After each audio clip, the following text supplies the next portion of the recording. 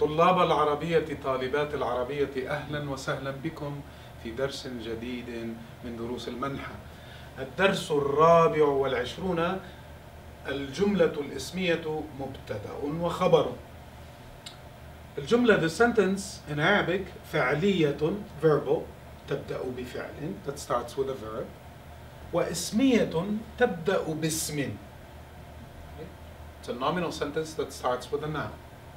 Now, الجملة الإسمية is of two types. الأصلية, the original, والمنسوخة, literally copied on the original. And those, المنسوخة is of two types, introduced by كان وأخواتها, كان and its sisters, وإن وأخواتها, إن and its sisters.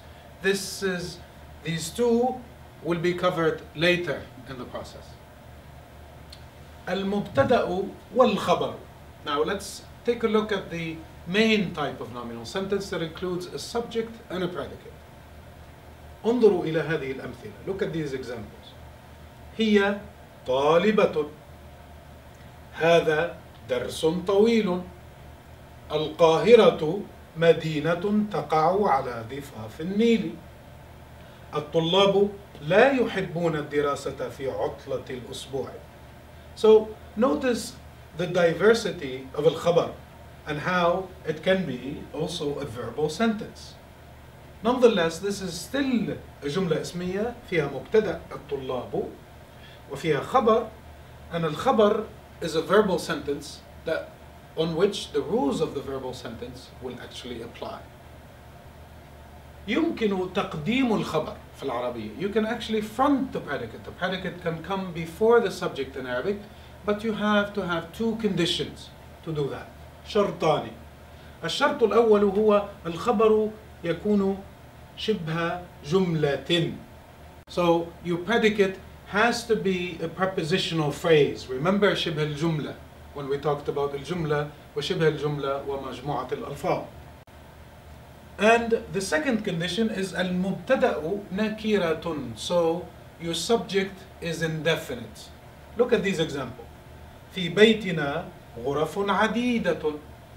Literally you're saying in our house are several rooms. فوق الطاولة كتاب. Upon the table or on the table is a book. لي ثلاث أخوات. I have I have three sisters. So li literally means to me, and it doesn't really say have as have is used in English. ملاحظة: يمكن تقديم الخبر ولو كان المبتدأ معرفا للتوكيد. Sometimes you can actually have the predicate fronted and come in the front even if the subject is definite for emphasis. And for that we chose a saying in Arabic that goes في التأني السلامة وفي العجلة الندامة. There's peace and safety in deliberateness and slowness, and regret in hastiness.